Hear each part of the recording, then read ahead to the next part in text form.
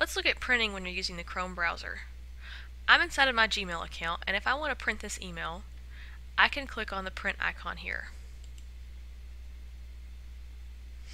And in Chrome, a screen will appear that looks similar to this. So I have my preview in the middle, and then over on the left-hand side, I have options. Destination tells me where this file is actually going to go. If I want to save this as a PDF, that's my first option. Yours might be a little bit different. I can click change to select what I want the actual printer to do. So I have two digital options here. I can save as a PDF, and that will be a local file on my computer. If I choose to do this, it's a great way to save paper, but I need to make sure that it is saved to a place I can get back to. So I don't want to save it on my desktop, probably put it in my server folder or on a jump drive. I can also save directly to Google Drive, which is a great option because then I can have that file on my smartphone, on my iPad, anywhere I need to get to it.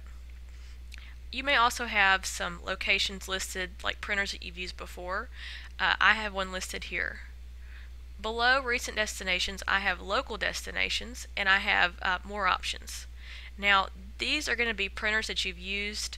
It may not be updated, or you may have nothing here. So if you don't have a printer installed, you need to go ahead and install a printer, and then after you restart Chrome, your printer should appear here. You're going to ignore Google Cloud Print unless you're using a Chromebox or a Chromebook, but we'll show you that later if necessary.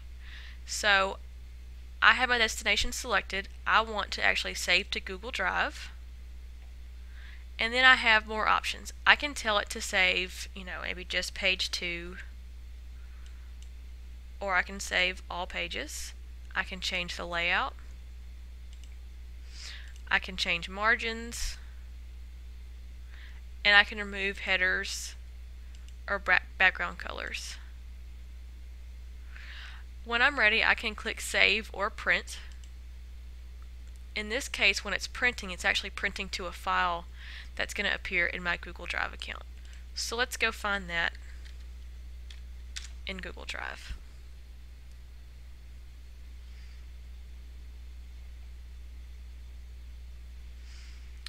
It should save to my drive, so I've got many folders, but it's not going to put that file into a folder for me because it doesn't know which folder I need.